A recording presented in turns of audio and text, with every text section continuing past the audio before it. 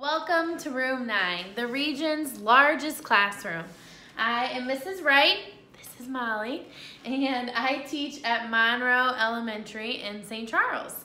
Today I will be teaching a reading lesson meant for second graders, but as always, everyone, even your pets, are welcome to learn with us. Can you say hi, Molly? Hi. Oh, she wanted to come for the poetry pajama party, didn't you? She needs a brush. We had a friend over this weekend, so she is a little messy, aren't you? So after this, I'll brush you. Oh, and she's a little sleepy, it seems. Well, we're going to learn about poetry, Molly. You can stay here, or you can go play, whichever you want to do. All right? Say hi, though. Can you say hi? Oh, we almost knocked it over. Say hi. You are a good girl. Yeah. Good girl. Okay. All right. Well, I guess we'll see how long she stays there. All right. So, and she's gone already almost. Oh, she's making herself comfy.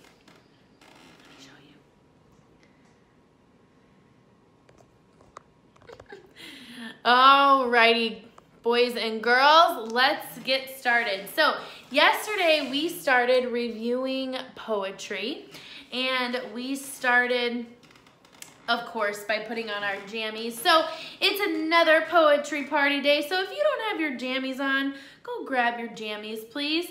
Throw them on, get all cuddled up. I should have made myself some coffee before I came down here.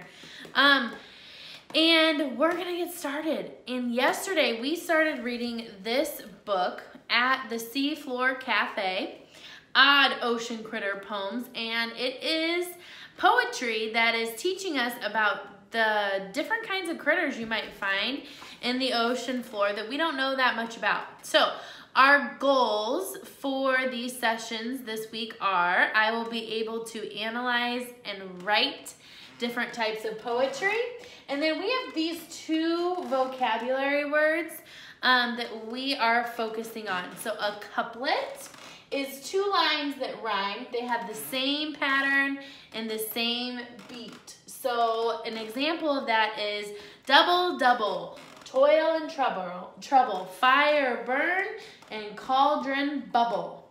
And then we also have stanzas. Lines that relate to a similar thought or topic.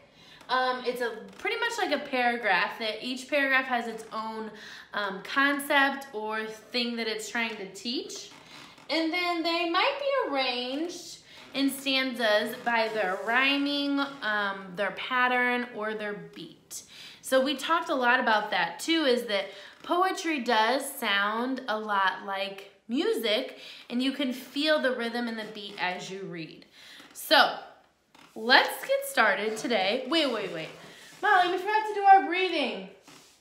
Sorry. Can you stand up and do it with us? No? Okay. All right. Let's do our stretches. Oh, man. Oh, popped my back. I don't know if you could hear it. Oh, pop. Oh, man, making me yawn. Oh, that feels good. Moving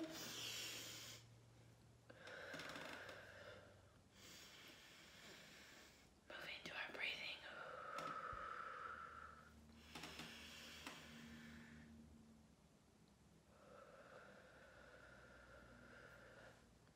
Perfect. Okay, let's go ahead and get this party started. This time we are going to be learning about a type of poetry called free verse. Okay? There are no specific rules or patterns to free verse. Does not follow a rhyme scheme. No specific rhythm. Do not have a set number of syllables or words per line. Can be about any topic, and they could be any length. Free verse. It's kind of exactly what I wrote yesterday in my example about school. my second home, students, teachers, staff, like family. I just wish I could have a hug everyone. School. This is a free verse poem. Oops, wrong one. There's not any rules to it. It didn't rhyme. I didn't have any syllables. I didn't have any like special length to it. I just really wrote until I ran out of room on the paper. So we are going to read a poem in this book at the Seafloor Cafe, Odd Ocean Critter Poems, with permission from Peachtree Publishing. And this poem is a free verse poem, okay? And it's called Krill Power. Krill Power. Okay, so before I read you the poem, I want to read you a little bit about what krill are, just so you kind of know. It says, krill are shrimp-like crustaceans found in all oceans. Most species of krill are no bigger than your pinky finger, but they swim in huge groups called swarms. Krill swarms are also called schools because krills swim in patterns and formations that help them survive. Each evening, krill swarm up from the deeper water to feed on phytoplankton, the tiny one-celled plants that grow in the sunlit surface layer.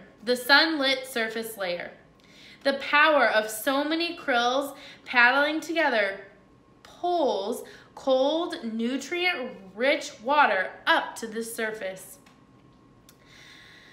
Phytoplankton use the nutrients in seawater for photosynthesis, so by swimming upward, the krill bring fertilizer to their own crops. Interesting. So these are the facts about the krill and what they do and how their actions basically give them something to eat. So this whole poem is going to explain that process, that whole shrimp moving around in the ocean. They're not very big. When they move up towards the phytoplankton, I hope I'm saying that right, that grows on the surface that they eat, and because they swarm up, they bring up cold water that helps their food to grow.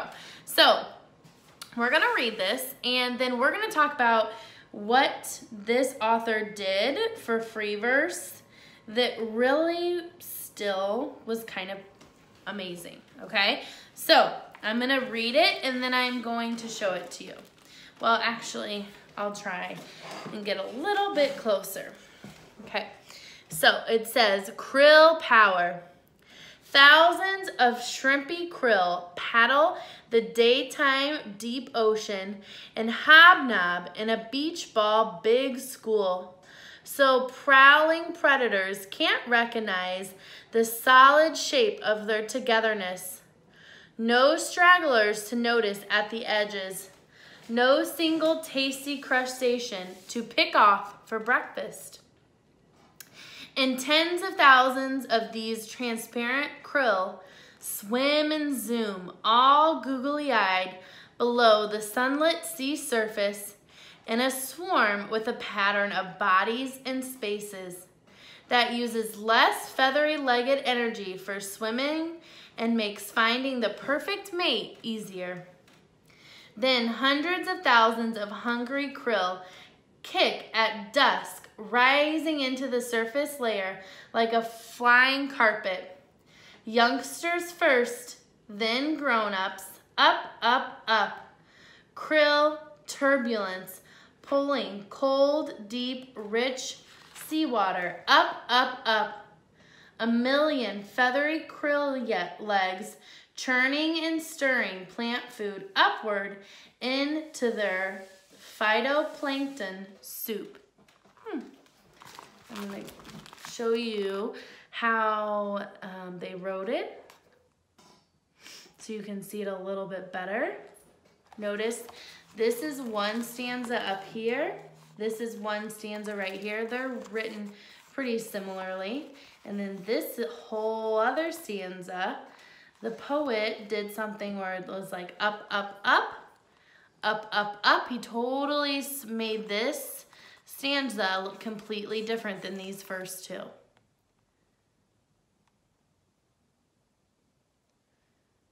Do you see any rhyming?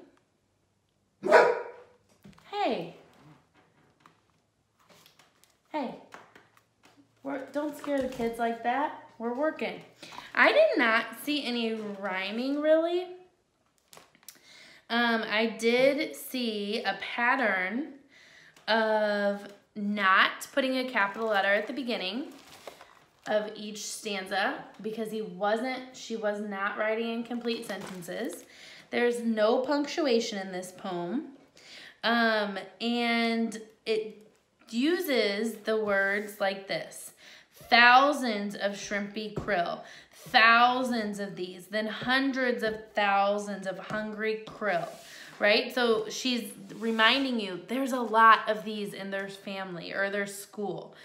A hobnob and a beach ball big school. So it's reminding you that their school is pretty big and they look like a giant ball going through the water, okay? Excuse me, I need a drink of water. Now, because the author nicely gave us this background information on krill, I was more easily able to understand the poem. Okay, now let's read another one and see if maybe this is also free verse. With her eggs tucked underneath her arms. Let me look real quick. Oh wait, look. Yeah, here we go. With her eggs tucked underneath her arms. In the vast Atlantic and Pacific, the common Brody squid, broody squid dives down below. As caring moms, most squid are not terrific, but broody, keeps close watch on her squid roe. In chill and murky seas, the whole world wide, she takes her giant egg sack for a ride. With her eggs tucked underneath her arms, she swims the inky ocean. With her eggs tucked underneath her arms in the depths of devotion. It's wearying and tiresome to lug that sack all day, with no time to grab a bite and never time to play. Arms spreading out then and again, a squid balloon ballet, with her eggs tucked underneath her arms. Don't mind Molly. Unnecessary. With her eggs tucked underneath her arms, she swims the inky ocean. With her eggs tucked underneath her arms in the depths of devotion. That stanza completely repeated. It almost reminds me of a song. Most other squid will lay their eggs and go, though hungry starfish prowl the ocean floor. They won't fret for an eaten embryo, since they have laid so many thousands more. But Brody's life is dangerous and hard because she keeps each squidlet under guard. Her egg sac is attached by hooks, which may seem rather grim. It billows, then collapses as she takes it for a swim. And if Broody meets a sperm whale, well, her chances are quite dim. With her eggs tucked underneath her arms. With her eggs tucked underneath her arms, she swims the inky ocean. With her eggs tucked underneath the arms in the depths of devotion. At hatching time, her swimming moves will shake those eggies out, and sturdy, strong, new mini squid emerge and jet about. With no care for poor mother who has reached her end, lights out. with no eggs tucked underneath her arms. Kind of sad. What do you think that this is telling you about this type of squid? I think it's a broody squid. What do you think? It definitely sounded like a poem. And so it sounds like she carries around her eggs until they hatch. And whenever they do hatch, they go and she dies. So it sounds like this particular type of squid lives until she can have, she can hatch, or that her squid hatches, and then she passes and dies. Kind of like their circle of life ends very quickly whenever they have their squid, their baby squid. Okay, so that one I think definitely was free verse, but it was built in the type of the way that was like a song. And it definitely felt like a song, especially because it repeated the same lines over and over again. Or, well, it repeated it 1, 2, 3 times, right? So with her eggs tucked underneath her arms, she swims the inky ocean. With her eggs tucked underneath her arms in the depths of devotion. It repeats that both times, 3 times. But all 3 times, it says the exact same thing. And the first line is the same, and then it tells you something she does. And then the next line is the same, and it tells you that she's devoted to caring for these eggs. Okay, so let's really quickly write another free verse poem. Ooh, that one is so cool. Wait, okay, now I don't want to write a free verse poem yet. I want to look at this one.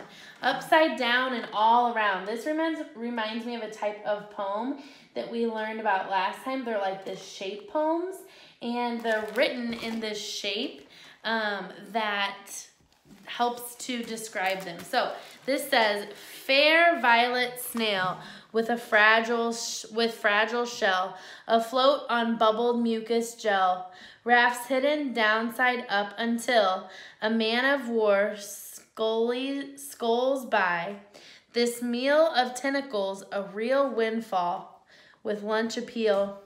No snail reveals its biting jaws and poisoned spittle for skilled assault on poor blue bottle, whose stinging cells will lose the battle with bubble, mucus rubble, upside down snail, purple trouble.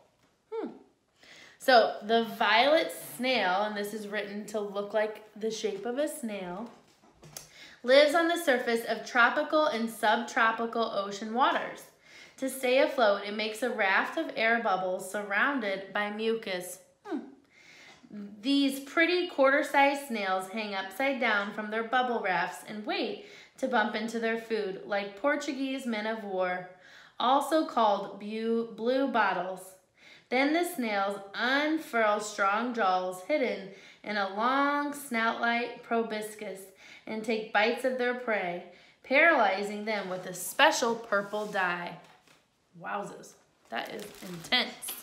Okay, so let's, as we work on writing. Grab something to write on and something to write with, and we are going to write a free verse poem, okay? You can write about whatever you want. There are no rules.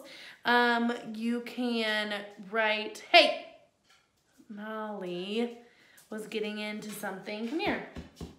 You can write about my dog, Molly. You can write about anything you want. Free verse, okay? Okay, I know what I'm gonna write about. Are you ready? Go. Hi. She's shoving her head right next to mine here. Silly girl. Free verse, anything you want. Do, do, do, do, do, do.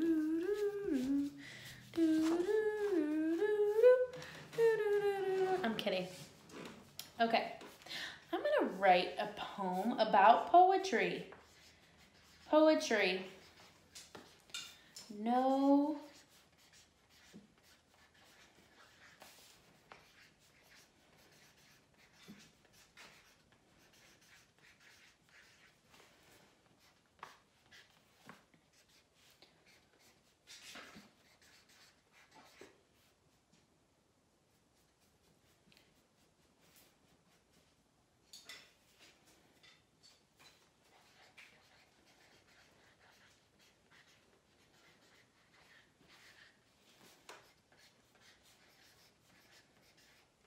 Okay, so here's what I have so far.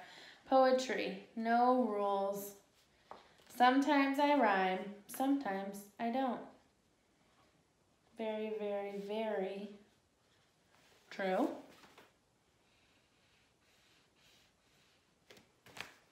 Okay, what else could I add to my poem about poetry? Oh yeah, like a song. Good point. Like a song. Beat. Pattern. Good. Syllables. Nice. You guys are good at this.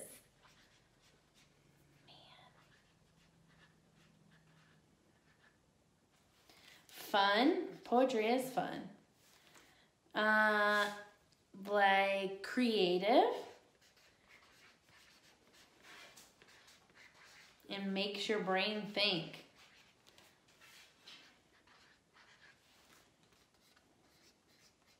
Your brain work. Okay, this is my free verse poem about poetry. No rules. Sometimes I rhyme, sometimes I don't. Like a song, beat, pattern, syllables, fun, creative, makes your brain work. Woohoo! Good job, friends. All right, we are going to end, if I don't knock all this down. I was just getting a little comfy there. My back's really starting to hurt, guys. And we're going to end by reading a couple more poems that I really just like this book a lot. And this one is called Jellyfishing. Small predatory fishes slink and hunt throughout the briny drink for deep sea prey that hop and sink, their favorite wiggly treats. But up swims stealth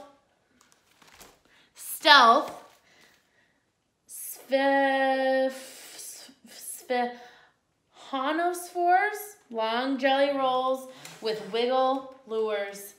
Those luminescent matadors turn hunters into eats. Oh, siphonophores.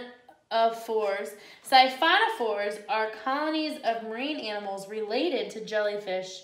Each part of a siphonophore is a specialized animal or zooid that can't live on its own. A Portuguese man of war is a... My brother's actually seen a Portuguese man of war before. I forgot about that. It has 4 different kinds of zooids for floating, swimming, eating, and reproducing. Wow, I wish I had that picture. That is super cool. All right, friends, so I hope that you spend some time writing poetry today, because remember, it's free verse. You can write about any kind of poetry that you want. There are no rules to writing poems. What's that I hear? You want to write one more poem before we go? Okay, fine. Twist my arm. Let's do it. One more poem before we go. I have my little notebook here that we can write in it. And you want me to give you a topic this time? Okay, I know. I want you to write about pizza. Can you write a poem about pizza? Go. Pizza, pizza. Oh, you can repeat things in poems. Pizza, pizza, pizza. I cannot wait to see what these second graders come up with. Pizza, pizza, pizza. Cheesy. It's also delicious. Delicious. Oh, cheesy, delicious, and sometimes nutritious. Maybe if you have cauliflower crust. Nutritious and delicious, rhyme. Pizza, pizza, pizza, cheesy and delicious, and sometimes nutritious. Squares or triangles.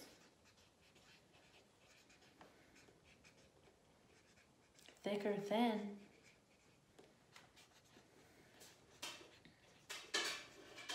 Any way you like it. Molly, disrupting it. All right, should be about finished with your poem. I can't wait to hear it. Let's see. Here we go. Pizza, pizza, pizza, cheesy, delicious, and sometimes nutritious. Squares or triangles, thick or thin, any way you like it. Woo! All right, free verse is fun, no rules. Tomorrow will be a little bit more of a challenge because we are going to jump into learning about poems that do have rules. And remember, I'm not going to write any in advance, so I'm a little nervous to do that live in front of you, but I'm going to do it, and we're going to have a great time. See you tomorrow. Bye.